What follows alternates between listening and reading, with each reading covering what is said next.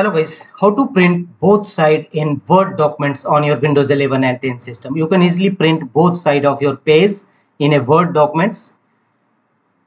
To do so, open any Microsoft Word documents on your system. Here, press Ctrl plus P to open Print Wizard. You may click on File from the top left corner and choose More, and here you will also find Print option. Click on it. Here select your printer. Basically both side print depends on your printer properties.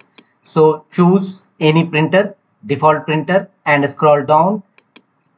Choose a page and scroll down, and here you will find the option print one side, and also you can see manually print on both side is grayed out.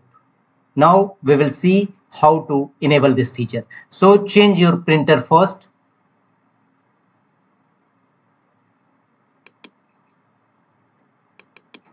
Open Microsoft Word documents and click on More, go to Print. You may press Ctrl plus P and change printer, because in fax no both side printer available, and here you will see manually print on both side is enabled, and click on it and press Print.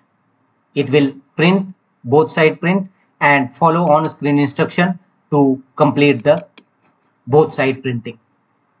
So both side printing is basically depend upon your printer properties. So